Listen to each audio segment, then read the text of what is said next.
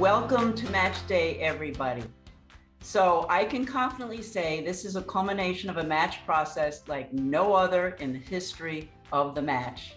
And I could not be more excited for you and proud of you and your accomplishments. I think part of the reason why a lot of you came here was that you wanted to make a difference. And so, look at this as making an impact beyond yourselves. I'd like to start by extending my warmest congratulations to our senior medical class that's matching today. So our warmest congratulations to all of you and to your families who have supported you through all of this and helped you achieve all of your accomplishments. Congratulations on getting the job.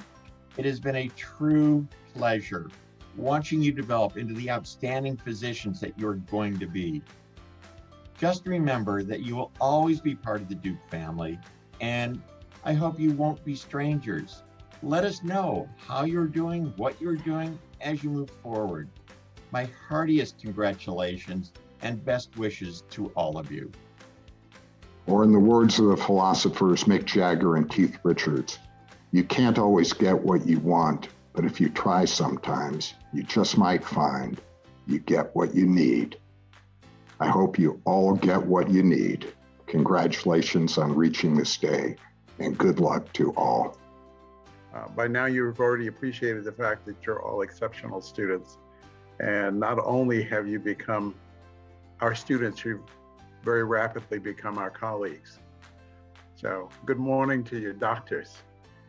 Embrace your fears and grow strong and wise, and keep in touch, because we do care.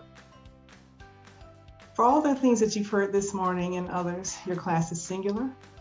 So in addition to congratulations, I want to add my appreciation for the wonderful work you did to move the School of Medicine and this university along the universe's moral arc into bend it toward justice.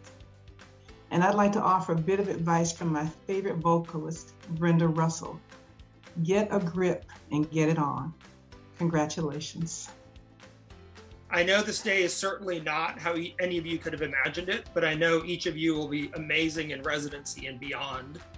So today is a big day, and you should be very proud for reaching this milestone for where that email tells you you're headed next.